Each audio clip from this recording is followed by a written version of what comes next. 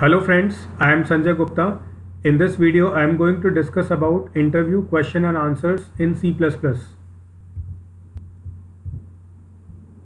Before starting, you can note these information which includes my app, books and YouTube channel. First question is, what is inline function? Answer is, an inline member function is treated like a macro.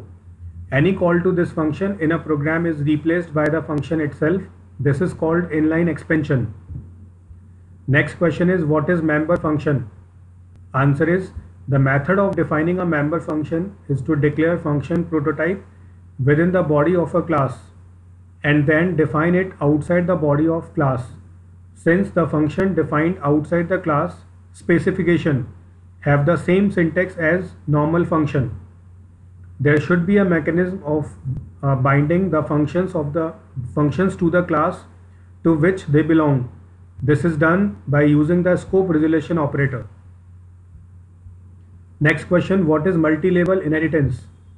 Answer is, derivation of a class from another derived class is called multi-level inheritance. Next question, what is multiple inheritance?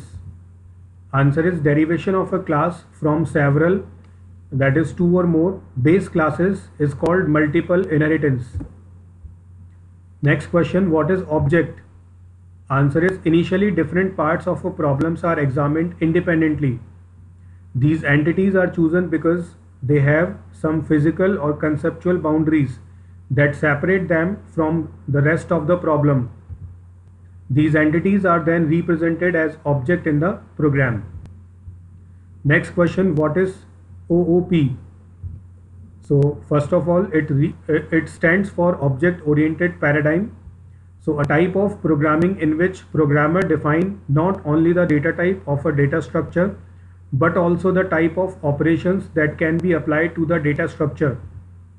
In this way, the data structure becomes an object that includes both data and functions.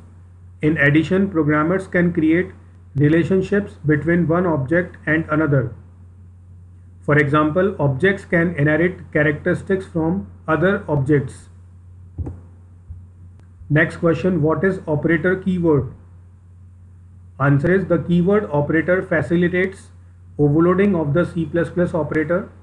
The keyword operator indicates that the operator symbol following it is the C++ operator to be overloaded to operate on members of its class. The operator overloaded in a class is known as overloaded operator function. Next question, what is operator overloading? Answer is, the operator overloading feature of C++ is one of the method of realizing polymorphism. The word polymorphism is derived from the Greek word that is poly and morphism.